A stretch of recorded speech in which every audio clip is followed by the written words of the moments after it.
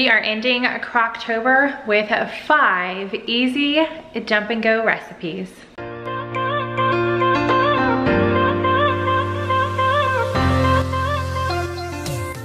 Hey guys, my name is Vanessa and ending out Crocktober. So this whole month of October, I've shared a crockpot video.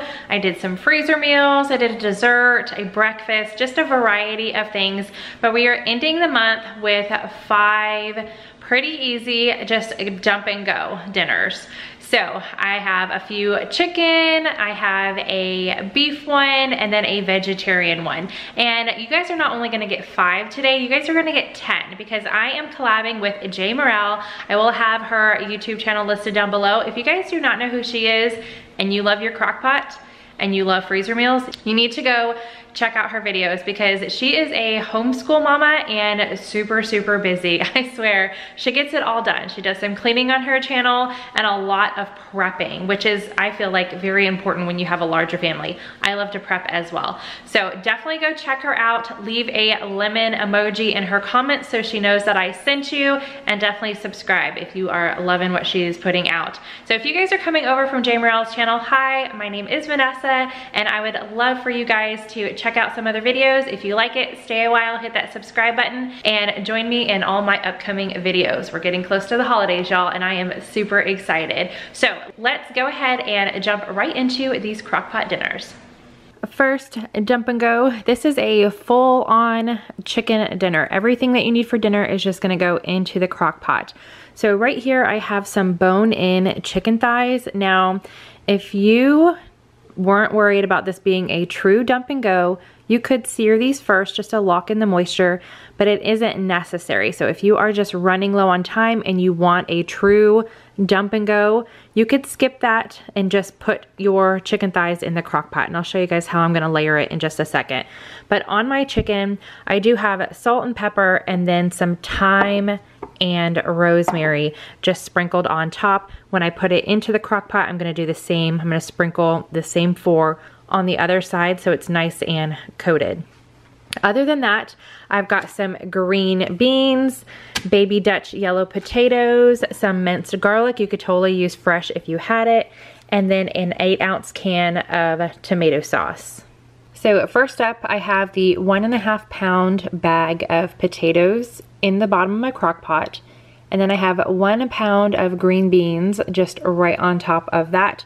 You could cut these smaller if you want to. I like cutting them when they're going into soups, but for a meal like this, when they're just green beans on the side, I keep them nice and long. Next, I put my bone-in chicken thighs on top of that, and remember, I did season both sides with the salt, pepper, rosemary, and thyme. And last up is the garlic and the tomato sauce. And because when you're putting garlic on things, it kind of just clumps, I wanted it to really get over everything. So what I do is I took the minced garlic, I used 2 teaspoons, I put it into the tomato sauce, mixed it up, and now all the garlic and the tomatoes are all together, and it will go just straight on top. And now there's not clumps of garlic. It's pretty well mixed into the tomato sauce. Okay, I can get my lid on, and I'm going to cook this on high for not 4 hours, but I'm gonna go to 5 hours because my chicken is not completely thawed out. You could probably get away with 4 hours on high if your chicken is completely thawed, but mine's still a little frozen. So I'm gonna go up to 5 hours. A few hours later, dinner is served, a true dump and go. So I've already made up 1 plate. It's definitely not the prettiest, but it's gonna taste amazing. The chicken thighs are nice and tender, and I went ahead and cut up the potatoes. You could totally cut the potatoes beforehand if you wanted to, but true dump and go fashion for this specific recipe, I really just dumped everything in. But I wanted to show you guys how nice and creamy the potatoes are after about 5 hours. So I'm gonna make everybody's plate and we are going to dig in.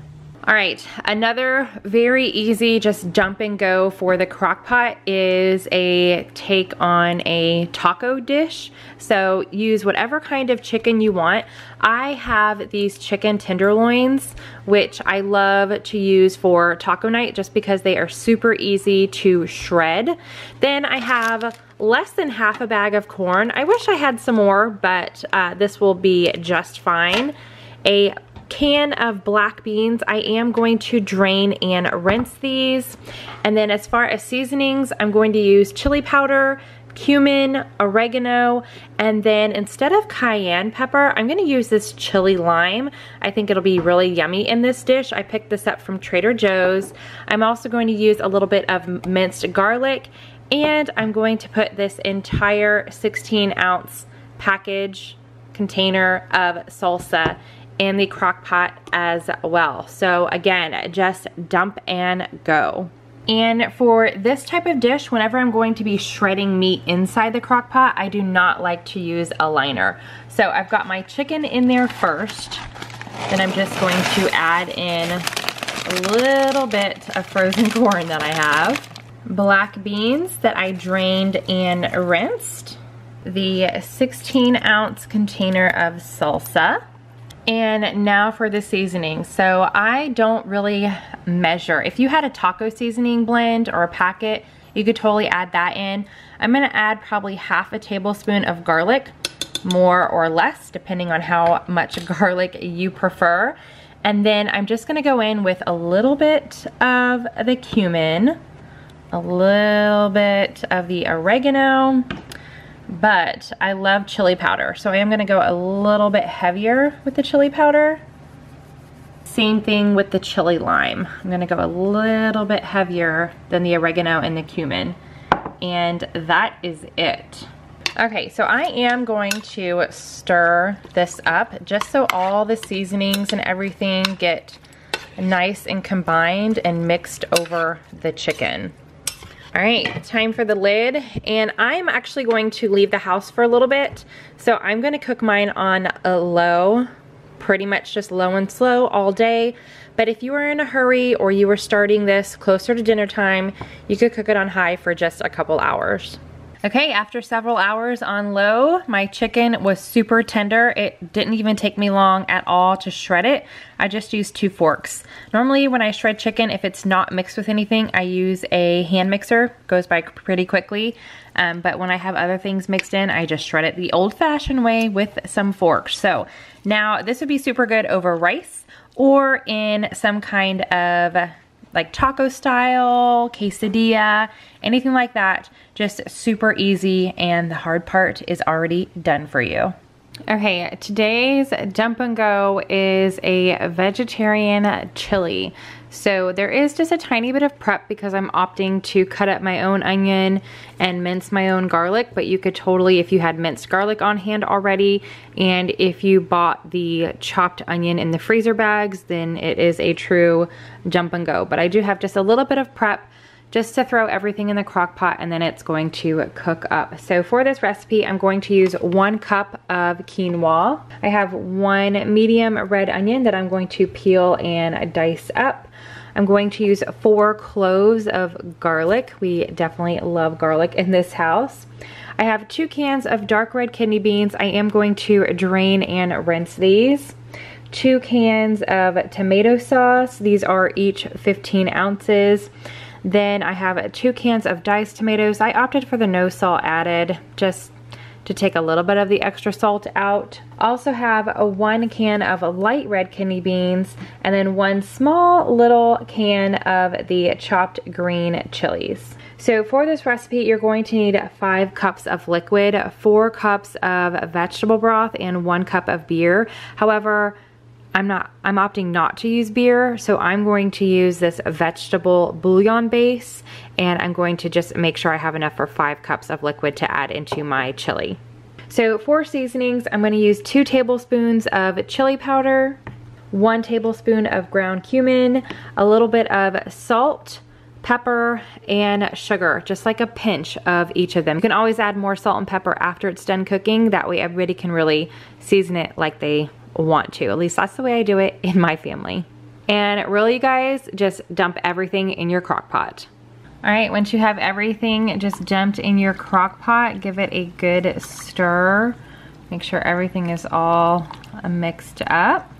Get your lid on, and I am starting this around lunchtime, so I'm gonna cook it on high for 3 to 4 hours. If you were starting it in the morning, you would just put it on low for 6 to 8 hours. Okay, a few hours later, and the vegetarian chili is ready to eat. The house smells amazing. Now, I am going to serve this up with some cornbread, shredded cheese, and you guys could use whatever toppings you want. Sour cream, green onion, really anything. You could serve this over rice if you wanted to really bulk it up, but we are just having this and some cornbread and shredded cheese. Nice and easy for this cool fall night. Okay, next dinner, and I'm back with chicken. This would be really good with turkey as well, but I have a ton of chicken, so I'm trying to use the meat that I have on hand. And this is actually, you guys are seeing this after the fact, but this is the first dinner that we are having in our new home, so yay. And I don't have my plates unpacked, so I'm working with some paper plates right now. But for this recipe, I am using 4 chicken breasts. These are still a little frozen, so I'm gonna cook it a little bit more on the longer side. And then I have a little over a cup each of sliced celery and chopped carrots.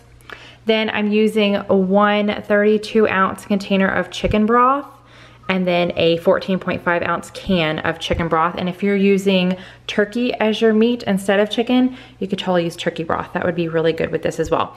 I'm going to toss in 3 bay leaves, and then for the seasoning, salt and pepper to taste, I'm gonna do maybe 1.5 teaspoons of garlic because we love garlic, and then 1.5 teaspoons or a little over 1 teaspoon of thyme and basil. So that's everything that I'm going to just dump into my crock pot.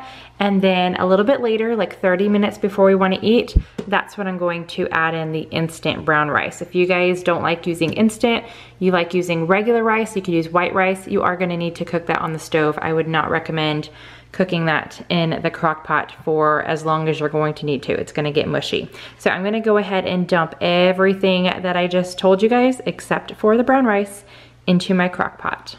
Okay, all of my ingredients are in the crock pot. And if your chicken is completely thawed, you should just be fine with on high for 4 hours, but mine is a little bit frozen, so I am gonna still cook mine on high, but it might be closer to 6 hours until the chicken is completely cooked. And then we will add our brown rice at that time. Okay, my chicken is done. Oh, you can see how hot it is, fogging up the camera. And I actually only needed to cook it for about 4 hours. And you could take it out, use a hand mixer to shred your chicken. It works pretty quickly, forks, whatever. I'm gonna go ahead and use these claws. I got these at Target last summer, and I've just been unpacking today, so I'm gonna get both of them and just claw up and shred my chicken, and then I am going to add my rice. Okay, so my chicken is shredded, and now I'm going to add in my 1 cup of minute or instant brown rice. And I did want to share that my husband is actually eating very low carb, so I did go ahead and pull a bowl out for him, so he's still going to be able to eat with us and not have to worry about making something else. But I just wanted to share that if you were more on the low carb, if you did not want the rice, it is yummy just now without adding the rice. But I need to bulk it up a little bit for the kiddos. So I'm gonna go ahead and just mix this up a little bit.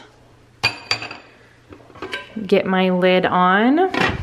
I did turn it to low while I was shredding it, but I'm putting it back on high, and the rice only needs to cook for about 20 minutes.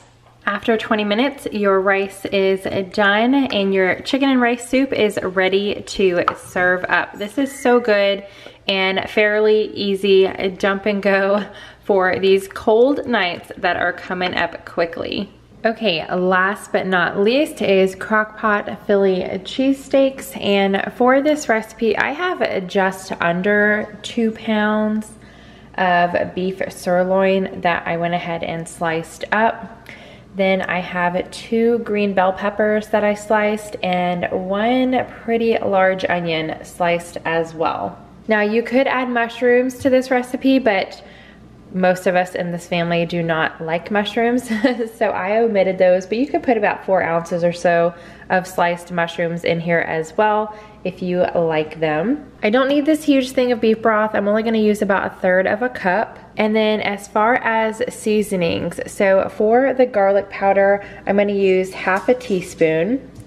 And then this is some homemade burger seasoning that I made. I will have it linked down below, or if I can find the link that I followed, or I'll have it written out because I don't remember what's in it right now off the top of my head. But I'm going to use this. If you have steak seasoning, you could use that. I just really like putting this on meat, so I've been doing that a lot lately.